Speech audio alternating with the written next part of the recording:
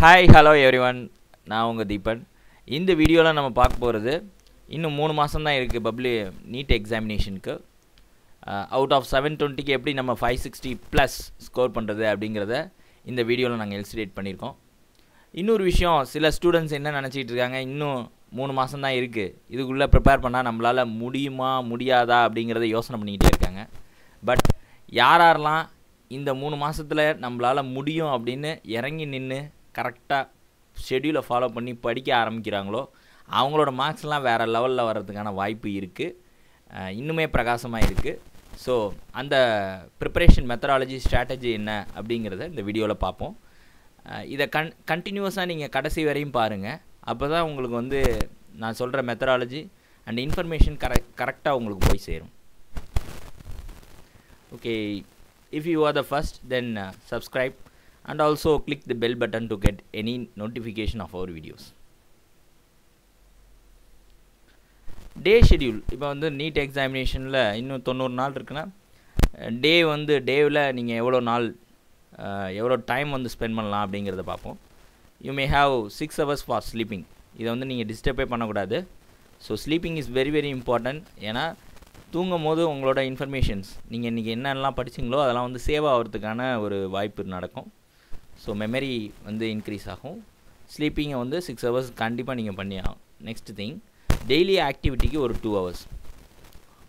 Whether toilet and bathing ஒரு prayer இந்த மாதிரி விஷயங்களுக்கு நீங்க ஒரு 2 hours வந்து ஒதுக்கி வச்சீங்க.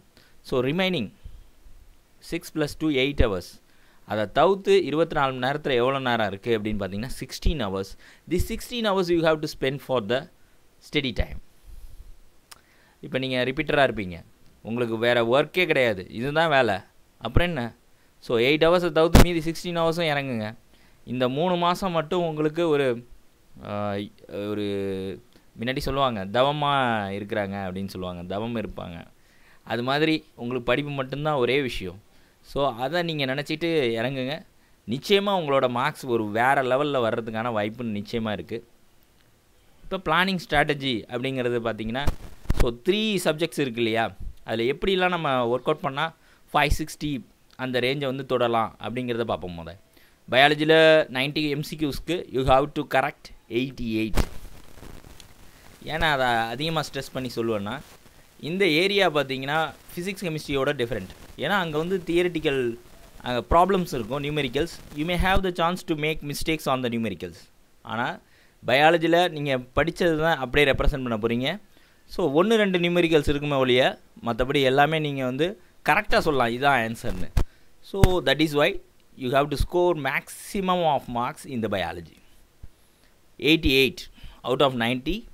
So 88 into 4 போடிங்கனா 352 வரும். Actually 2 MCQs wrong அப்படிங்கும் பட்சத்துல attempt பண்றது ஃபுல்லா பண்றோம். அப்ப -2 போட்டோம்னா 350. Next physics. Physics la 45 questions. You are attending only 35 questions. The 35 la 25 questions வந்து you must be correct.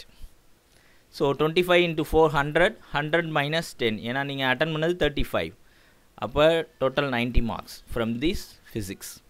Chemistry la பாத்தீங்கன்னா 35 questions you need to be correct by attending 40 questions.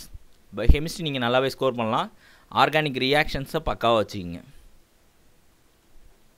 So 45 questions-ல attend பண்றது 40 னா நம்ம 35 questions கரெக்ட்டா இருக்கணும். 35 into 4 140 minus 5 questions வந்து attend பண்ணதுல wrong இல்லையா? அப்ப 135. So summarily நீங்க கூட்டினீங்கன்னா it will come around 575 marks. நம்ம வந்து எக்ஸாமினேஷன்ல வந்து டைரக்ட்டா இதே எக்ஸ்பெக்ட் பண்ண முடியாது. am I right? So plus 15 marks 560 க்குனா நான் என்ன பண்ணிருக்கேன்னா பஃபர்ல ஒரு 15 marks வச்சிருக்கேன். அது either இந்த பயாலஜில ஒரு क्वेश्चन 2 क्वेश्चन போகுது இல்ல கெமிஸ்ட்ரியில போகுதுனாலும் ஓகே அத நம்ம ஃபேஸ் பண்ணிக்கலாம். So 560 you must get. So safeguardல நம்ம வந்து ஜெனரல் கேட்டகரி ஒரு சீட் தமிழ்நாட்டுல வாங்கணும்னா it may go around 560. Next thing இப்போ உங்களுக்கு எப்படி நம்ம ஷெட்யூல் பண்ணலாம் அப்படிங்கிறது ஓரளவுக்கு புரிஞ்சிருக்கும். பிசிக்ஸ்ல பாத்தீங்கன்னா நான் இன்னொரு வீடியோவே போட்டுருக்கேன். How you can score 150 plus அப்படினு போட்டுருப்பேன். and chemistryலயும் நான் போட்டுருப்பேன். அந்த வீடியோஸ் டிஸ்கிரிப்ஷன்ல போடுறேன் நீங்க பாத்துங்க. it will be utilized very easy for you எந்தெந்த சாப்டர்ஸ்ன்னு மேப் பண்ணுறதுக்கு இம்பார்ட்டன்ட் சாப்டர்ஸ். ஸோ நீங்கள் அதை ஃபஸ்ட்டு கான்சன்ட்ரேட் பண்ணிட்டு அதுக்கப்புறம் மற்ற சாப்டர்ஸை ஃபிசிக்ஸ் கெமிஸ்ட்ரியில் பாருங்கள். And 88 out of 90 questions is possible R not அப்படின்னு நீங்கள் நினச்சிட்ருப்பீங்க. நிச்சயமாக possible. If you want to crack that score then you can join our online NEET 2020 biology course. எப்படின்னா நீங்கள் வாட்ஸ்அப் பண்ணுங்கள், you can join that 7373055514. What is the how many number of chapters we have? 38, 29 and 30. That may come around 97. இந்த 97 சாப்டர்ஸை என்ன பண்ணிக்கிங்க, இந்த 38ன்னு இதில் மட்டும்தான் 30க்கு மேலே இருக்கும். இதில் சில சாப்டர்ஸ் என்னென்னா ரொம்ப சின்ன சாப்டர்ஸாக இருக்கும். அதெல்லாம் வந்து பெரிய இன்னொரு சாப்டரோட ஜாயின் பண்ணிங்க 30யாக மாற்றிக்கிங்க. ஓகேவா? அந்த மாதிரி மாற்றி வச்சுங்க. ஸோ 30 சாப்டர்ஸ் ஆஃப் ஆல் அப்படிங்கிற மாதிரி ஒன்றும் இல்லை. சில பயோடெக்னாலஜி அப்படின்னு பார்த்தீங்கன்னா 2 சாப்டர்ஸ் இருக்கும்.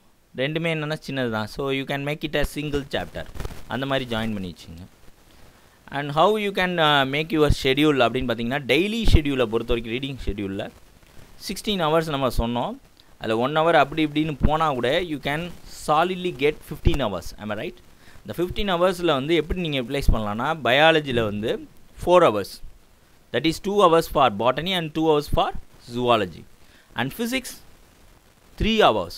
உங்களுக்கு ஃபார்முலா ஷீட் பக்காவாக ரெடி பண்ணுங்கள், டெரிவேஷன்ஸை நல்லா ஒர்க் அவுட் பண்ணி பாருங்கள். And more over solved examples, புக்குக்கு பின்னாடி இருக்கக்கூடிய exercise problems and then previous year questions, இந்த மாதிரி நீங்கள் அதை ஒர்க் அவுட் பண்ணுங்கள். Chemistry 1 chapter 3 hours. So கெமிஸ்ட்ரியில் organic ரியாக்ஷன்ஸ்லாம் நான் அடிக்கடி ஒர்க் அவுட் பண்ணிக்கிட்டே இருங்க. You just make a sheet, ஒரு சின்ன ஷீட்டில் நீங்கள் ஃபார்முலா எழுதி வச்சுக்கணும். அதே சமயத்தில் ஆர்கானிக் ரியாக்ஷன்ஸையும் எழுதி வச்சு அப்படியே வச்சுங்க. எங்கே நீங்கள் போகிறீங்க வரீங்க அப்படின்னா ஏதாவது ஒரு ரிலாக்ஸ் டைம் கிடைக்குது, அதை நம்ம பார்க்கலான்னா அப்போயே நீங்கள் வந்து ரெம்பர் பண்ணுற மாதிரி இருக்கும். ஸோ எவ்ரிடே அந்த ஃபார்முலா ஷீட்டும் அந்த ஆர்கானிக் ரியாக்ஷனும் ஒவ்வொரு பேஜ் பார்த்துக்கிட்டே இருக்கும். அப்போ மறந்து போகாது. And remaining 5 hours this will account for 10 hours. நான் 15 hours சொல்லியிருந்ததில் மீதி 5 hours என்னென்னா ஒவ்வொரு நாளுக்கு நம்ம 3 hours எம்சிக்யூ ப்ராக்டிஸ் பண்ணுறோம். அந்த 2 hours ராங் ஆன்சர்ஸ்லாம் வந்து அனலைஸ் பண்ணி அதை நம்ம வந்து கரெக்ட் பண்ணிக்கிட்டே வரணும். That is very very important.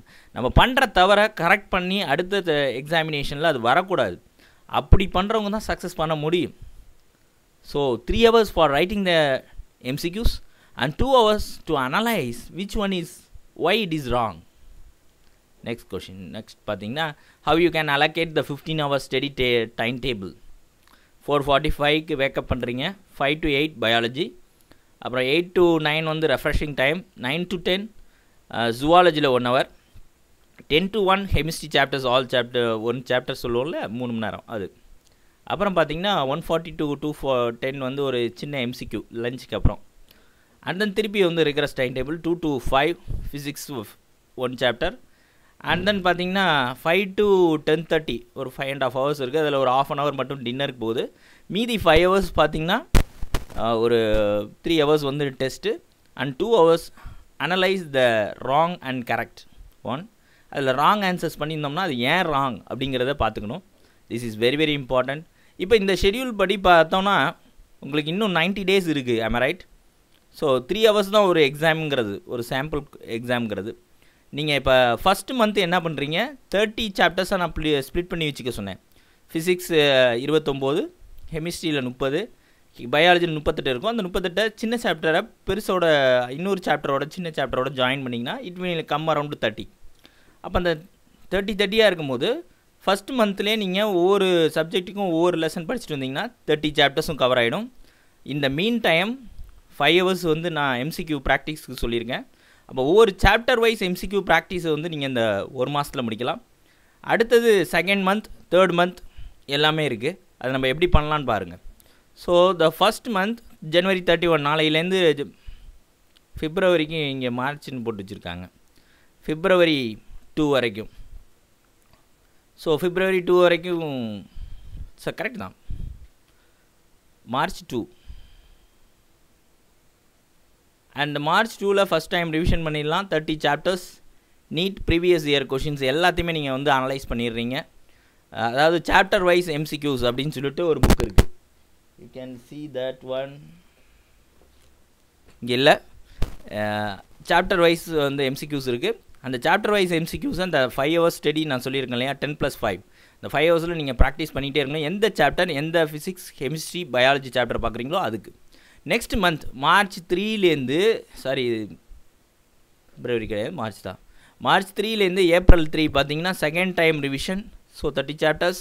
இதில் என்ன பண்ணுறீங்கன்னா எய்ம்ஸோட ப்ரீவியஸ் இயர் கொஷின்ஸ் ஹியர். அது வந்து மார்க்கெட்டில் கிடைக்கிறது கொஞ்சம் கஷ்டம்தான், but you have to by that one. பார்த்தீங்கன்னா நான் என்ன பண்ணியிருக்கேன்னா, நான் ஒவ்வொரு இயராக எடுத்து ஒரு புக்லெட் மாரி போட்டு வச்சுருக்கேன். ஸோ அதுலேருந்து தான் நாங்கள் இப்போ ப்ராக்டிஸ் வந்து பண்ண போகிறோம் நம்மளோட ஸ்டூடெண்ட்ஸ்க்கு, ஆன்லைன் ஸ்டூடெண்ட்ஸ்க்கு. ஸோ நீட்டோட ப்ரீவியஸ் இயர்ஸை வந்து நீங்கள் 30 daysல சாப்டராக பார்க்கும் போதே சைடு வைஸில் பார்த்துட்டே வந்துடுவீங்க. அண்ட் செகண்ட் மந்தில் என்னென்னா எய்ம்ஸ், அதனுடைய ப்ரீவியஸ் இயர் கொஷின்ஸ், அதில் கேட்ட இன்ஃபர்மேஷன்ஸ் வந்து அசர்ஷன் அண்ட் ரீசன் எல்லாத்தையுமே பாருங்கள். அதில் கான்செப்ட் நமக்கு முக்கியம், அதை அப்படியே நம்ம எம்ப்ளாய் பண்ணி கொஷின்ஸ் கேட்கலாம். So that is why. And third பார்த்தீங்கன்னா April 3 to May 1, இதில் ஃபுல் லென்த்து சாம்பிள் டெஸ்ட் வந்து அட்டன் பண்ணணும். அப்போ நீங்கள் அந்த 180 மார்க்ஸுக்கு வந்து ஒவ்வொரு நாளுக்கும் இம்ப்ரூவ்மெண்ட் ஆகிறத உங்களாலே பார்க்க முடியும்.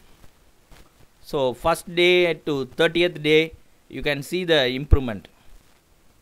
இப்போ நீங்கள் ஏற்கனவே நிறைய சாப்டர்ஸ் வந்து ரீட் பண்ணுறீங்க இல்லையா, அந்த 10 hours ஆஃப் ஸ்டடி இங்கேயும் இருக்குது, இங்கேயும் இருக்குது, இங்கேயும் இருக்குது. அப்போ you are repeating the same chapter for 3 times. அப்போ உங்களோட ரிசல்ட்ஸ் எப்படி இருக்கும் அப்படின்னா நிச்சயமாக ஒண்டர்ஃபுல்லாக இருக்கும். நீங்கள் இந்த டைப் ஆஃப் ப்ராக்டிஸை ஃபாலோ பண்ணிங்கன்னா you can get good scores. So 3 times of revision and all the 33 years of NEET questions can be covered. All the 95லேருந்து இப்போ ப்ரெசண்ட்டில் இருக்கிற 2019 வரைக்கும் you can get the AIIMS questions, அதையும் ஃபுல்லாக தரவு பண்ணிடுறீங்க. அண்ட் லாஸ்ட் தேர்ட் வந்தீங்கன்னா ஜிப்மரோட கொஷின்ஸை வச்சு ப்ராக்டிஸ் பண்ண ஆரம்பிச்சிருங்க. You are attending the test and what will be the answer. So இந்த 30 வருஷத்துக்கு தான் நீங்கள் கவர் பண்ணும்போது it may come around 10,000+ MCQs. That is more than enough. You can get very good scores in the NEET examination. Wish you all the best.